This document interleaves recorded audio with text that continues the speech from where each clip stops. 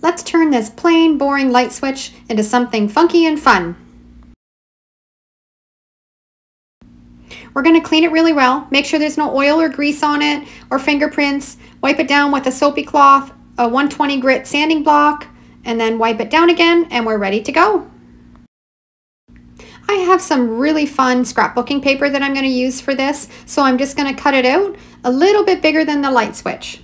And because scrapbooking paper is so hard to work with, I'm going to show you how you can make it thinner and easier to work with.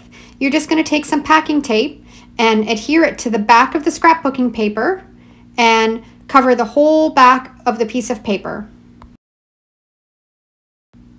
Overlap your tape so you make sure you get it covered completely and press it down really firmly. I'm going to use a little card that I have to press the tape right into the paper. This process is going to remove some of the extra paper off the back so it's easier to work with. And you're just going to really carefully just peel away that tape, and you can see that layer of paper come right off. This will make the scrapbooking paper a lot easier to decoupage with, and it'll be easier to bend around corners, and it will sit smoother on your project.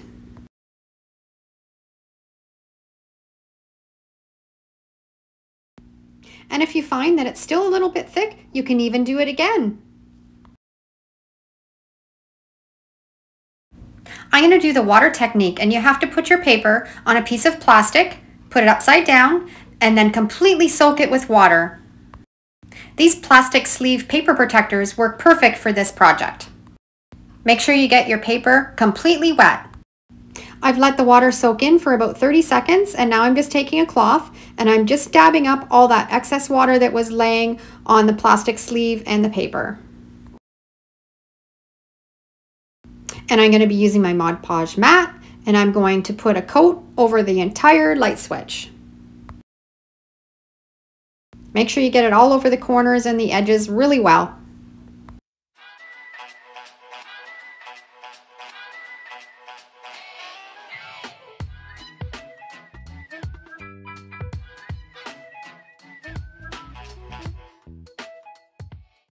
Now you're just going to pick up that plastic sleeve with the scrapbooking paper on it and just center it right over your light switch. Make sure that it's even and press it down firmly. Get all the wrinkles and all the bubbles out of it.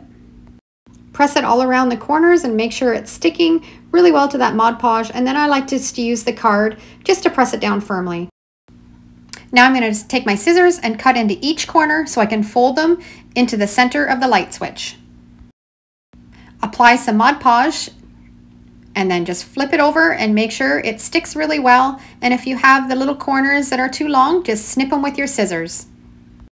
Folding these pieces in are going to make it look nice and crisp when it's all finished. I know all you crafters have all kinds of little bits and pieces of scrapbooking paper in your craft rooms or in your home. Get creative, and you can do every light switch and maybe electrical plate in your house. I have a full tutorial of how I do this water method Mod Podge, and I made a sign that goes a little bit more in depth if you're interested. I'll put the link up above and down below in the description, and after you watch this video you can head over and check it out.